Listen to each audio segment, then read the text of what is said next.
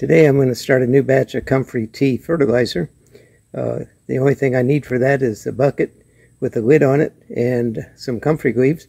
This is the bucket I'm going to be used. It was originally purchased as a bokashi bucket, but it never did work very well.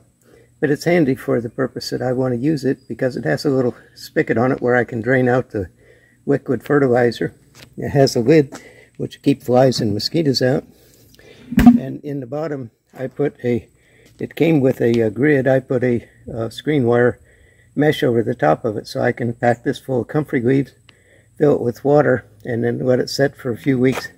And then when I need to fertilize the plants, I simply open that spigot and take out about a quart of liquid and mix it with water in the watering can and fertilize the plants. So I'm going to go out to the garden and get some comfrey leaves, and we'll get started on this. These are the comfrey plants I'll be using to pull leaves off of. I'll get just enough leaves to fill this bucket about 3/4 full, and I'll chop them up and I'll put them in the can and we'll see what happens. So I'll pause this for just a moment while I pick some leaves. Okay, I've picked the leaves and I've torn them up and I've packed them down inside of the bucket, so it's about 3/4 full. It's tightly packed, which is the way I wanted it. And you can see here where I cut out one plant and took the leaves, and that one plant was enough to totally fill this bucket. So now I need to take it up to the house and fill the bucket with water, and then we'll set it and have it wait for a couple weeks. Alrighty, we're up here by the faucet, so we'll start filling this bucket with water.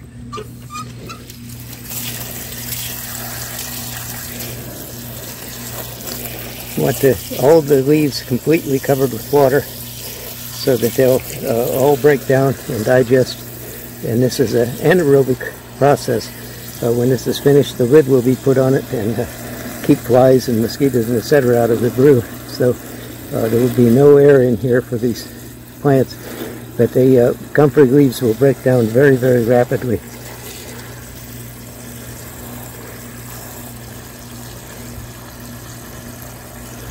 The bucket is nearly full, and we'll be ready to take these and set them off into an area to ferment.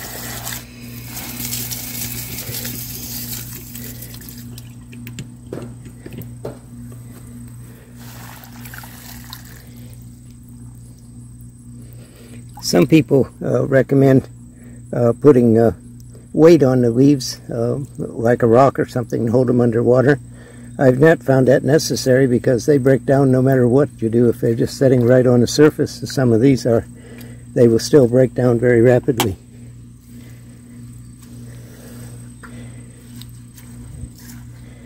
So there we have our comfrey tea fertilizer ready to brew, and we're going to close it and set it off into a shaded space where it will set for a couple weeks, and we'll test it and see what the fertilizer looks like. We know it's ready when it turns a real dark brown or almost black, and right now you'll see the water is clear, but it won't be for long. It'll break down amazingly fast.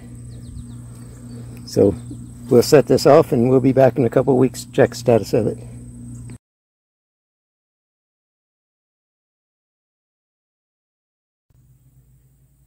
It's been 2 weeks since I started the Comfrey Tea fertilizer, and so I'm going to check in on it today and see what it looks like, see if it's ready to make some fertilizer.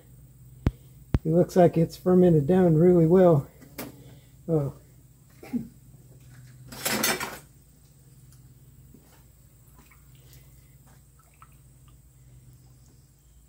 a lot of good looking fertilizer in there.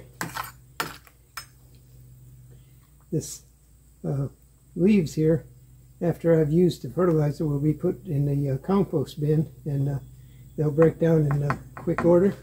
So it looks like it's been brewed really well. It has a terrible smell. Some call it swamp water because of its smell, but many people have commented that plants don't have noses, so they can't smell the fertilizer. So we'll see how that goes. I have here my watering can, which is a 2.5 gallon watering can, and use this fertilizer at a 10-to-1 ratio, 1 part of this fertilizer to 10 parts water.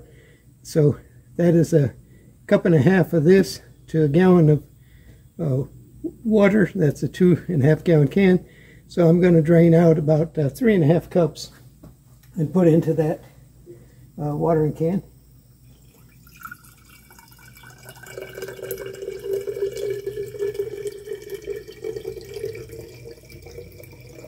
This old bucket that was designed for bokashi works really well for this because of the spigot on it, and it's you may remember from earlier in the video I put a screen in the bottom so that the plants don't go down.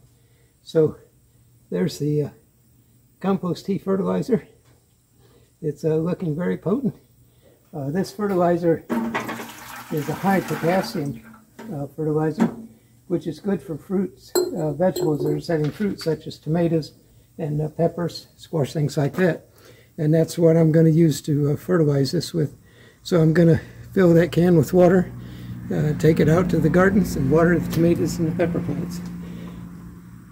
So this project has been successful. It would actually be better if it had set longer, maybe 4 weeks.